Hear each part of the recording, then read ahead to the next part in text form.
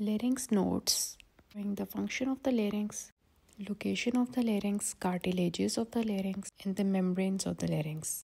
Boundaries of the laryngeal inlet and deviance, cartilages of the larynx, their structure, muscles of the larynx, how they act and what they do.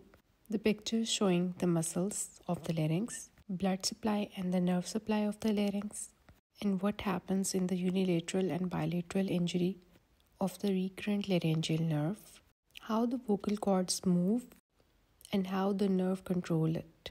What happens in case of unilateral recurrent laryngeal nerve injury and bilateral recurrent laryngeal nerve injury, and what happens when cricothyroid muscle is damaged. For the full explanation of these notes, watch the SK series playlist in the MBBS lectures by Dr. Zina channel.